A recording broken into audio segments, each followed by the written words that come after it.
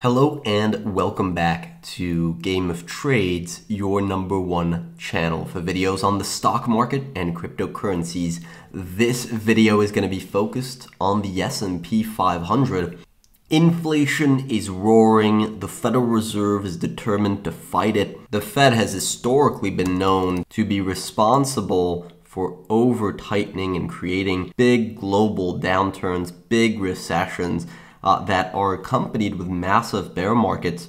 And just today we are seeing the fastest rate hike cycle that we've seen in decades. A lot of people are worried about a big downturn that's ahead, that the Federal Reserve is potentially making a mistake, and we should be expecting an imminent hard landing. In fact, most people disagree with where the market currently is right now.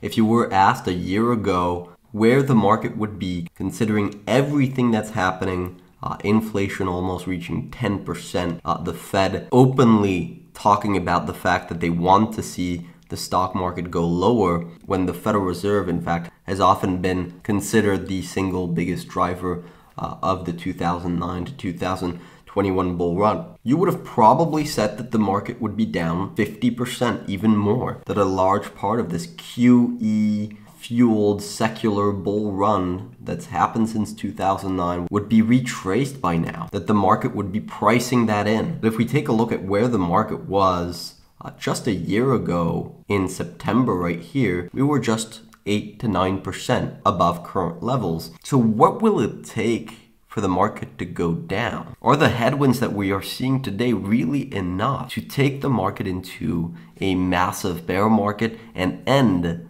the secular bull run that we've seen since 2009, that really you can't make the case has ended just yet? That's exactly what we're going to cover in this video, and that's exactly what we cover multiple times a week on this channel. So if you are new here and you're interested in following these crazy markets with us, don't forget to smash that subscribe button. And also, if you enjoy this episode, make sure to click on that like button. It really helps us out. So in the last video, we discussed a very important topic, and that is this breadth thrust here that we had during the rally, where we saw the percentage of stocks on the SP 500 that are trending above their 50-day moving average. We saw that indicator move from an extremely low level at around 0% to 90% in a straight line. That just doesn't happen very often, and it's often associated with the beginning of bull runs. Now, if you saw that video, you'll know that 3,900 points is the key level that's going to determine the bullish structure on the SP 500, including whether or not this breadth thrust that we saw throughout the rally, whether that gets invalidated. What we're going to cover in this episode is what happens if that does get invalidated. Does that mean we're going into a massive bear market? Has that happened in the past before, where an invalidation of this breadth thrust signals triggers a massive bear market? That's, I think, a very important question to answer, and to know what kind of risk we're dealing with if we do get an invalidation of that breadth thrust. Does that mean that the market is completely reconsidering what happened here, which is a signal that you typically don't get during a bear market, right? You don't see those red dots during the 2008 financial crisis or during the dot-com crash. You just don't see that type of conviction that we got in 2022. So let's dive into the data, the historical data, and what it's currently saying. And the indicator we're going to use today is the NYSE McClellan Summation Index. That's also a measure of the breadth of the market. And you can see, if I zoom in here, what happened to the breadth on this indicator. It went from a low reading to a high reading, from, let's say, minus 800 around 800 in one go. Very rapid move up. And so I put a vertical line every time that has happened, going back to 1965. And these are the results. So you can see the data set is pretty impressive. It's very, very impressive.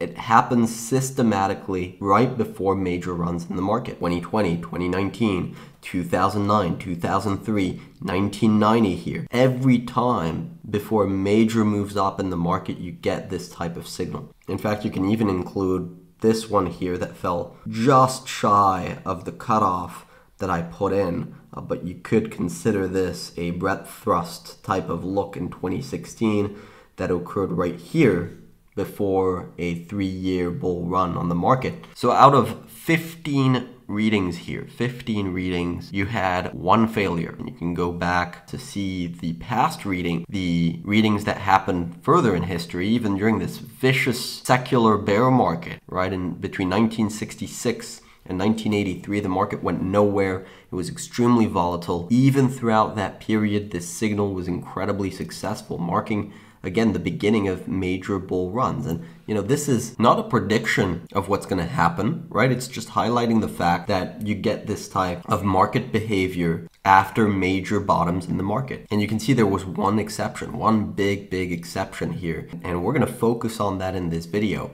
because I do think it's important to fully understand whether we can rule that out. In 1973, you had a breadth thrust signal right here that occurred at the very top of a bear market rally. And then the market proceeded to move down. I believe that was a 40% drop from that reading. So this is something we want to avoid, and we want to know whether this could happen today. Why did that fail? At a first glance, 1973 was a high inflation period where the Federal Reserve was hiking aggressively into a downturn. And so I know a lot of you are going to say, oh, well, this is exactly like 1973. And so it's not a surprise that we're seeing the same reading today than what we saw at 1973. And that's actually proof that we should see this massive drop in the market right now. Now, don't jump to conclusions just yet. Let's dive a little bit deeper into what happened here. So let's go back in history and see what happened in 1973 here. October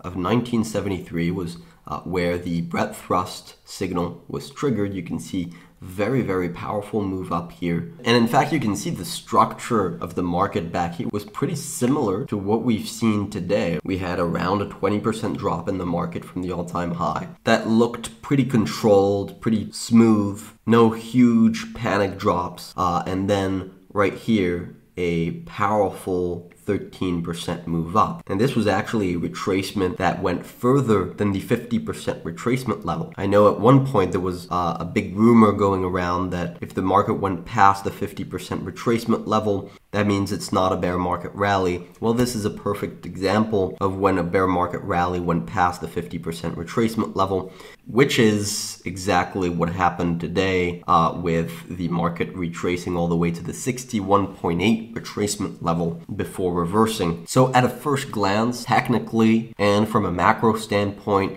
you could say that October 1973 is very similar to August of 2022. Now let's observe what happened to oil prices in October of 1973. Oil prices after the bear market rally, after the breadth thrust signal right here, oil prices went from $4, you can see there on the left-hand side on the y-axis, just above $4, all the way to $10. So oil prices more than doubled in just a couple of months here between October of 1973 after the breadth thrust signal and January of 1974. So the way I'm interpreting this and the way I'm looking at this is that the breadth thrust signal was triggered before the famous oil shock of 1973. The oil shock was the primary cause for the inflation that followed in the years that came after. It was a huge supply shock. So even though the economy was already slowing down by then, you had this huge supply shock that was not expected by the market that created this massive pressure on the consumer in addition to the slowdown, this huge inflationary shock. And in fact, the market didn't bottom until the year-on-year inflation rate topped, right? And almost perfectly coincided with the bottom of the bear market. The way I'm looking at this is that this breadth thrust signal was invalidated because of an external geopolitical event that created a supply shock that did impact the economy in a big way. And that supply shock occurred after the breadth thrust. If you'd never had the oil shock of 1973, perhaps that breadth thrust would have played out for another rally, and maybe the market would have topped a few months later or a couple of years later. That's a substantially different situation to what we have today, at least in our opinion. Of course, you can leave a comment down below telling us what you think and how you're interpreting this. But in 2022, we did have an oil shock. We did have a smaller oil shock because of the war in Ukraine, where prices went from around $70 all the way to $120, right? Almost a doubling in the price. And following that, you had a pretty aggressive decline in the market. But the point is that the breadth thrust that we got throughout the summer here, that came after the oil shock. So unless you have another big black swan event that appears, there isn't much evidence here that suggests that we are similar to 1973 and that we should be expecting this massive bear market. The 3,900 point level could be broken down, right? And if we take a look at the inverse of the 2-year yield, for example, right, that's a good illustration of why rallies have failed throughout 2022. It's been this tightening of financial conditions. The 2-year yield is still tightening. That's the bearish case. It's slowed down quite a bit compared to what we saw throughout the beginning of 2022, right? You're clearly seeing a slowdown, but it's still heading in the same direction. Now, in the near term, we do have a very important bullish technical structure here, right? The trend line that connects these two lows.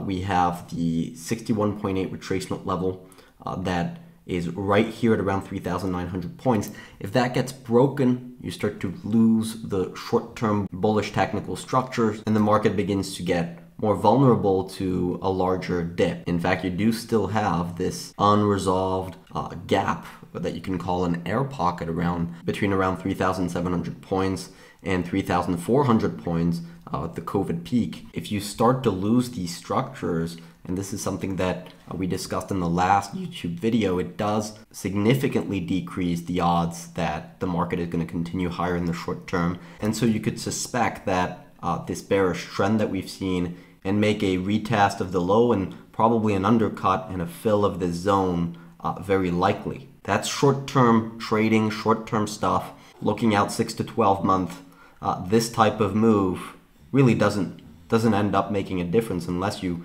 take advantage of that opportunity when it comes. Now, down the road, the Fed funds rate, the interest rate, and the Federal Reserve rising so quickly can have devastating impact, right? And we saw that throughout 2008. The Fed kept rates too high for too long, and that eventually materialized into a breakdown of the financial system. We've only seen the very beginning of the tightening cycle, right? If you compare that to the rate shock of 2005, right here, people were very worried about the Fed here and the fact that economic activity was slowing down despite the fact that the Federal Reserve was hiking. Lots of concerns around the fact that the Fed was tightening into a slowdown, and yet the market continued to rise. Now, that's about all I wanted to say in this video. I hope you guys enjoyed. If you did, don't forget to smash that like button and subscribe to the channel if you haven't already. Now, in the meantime, I wish you good luck on your trading and see you next time.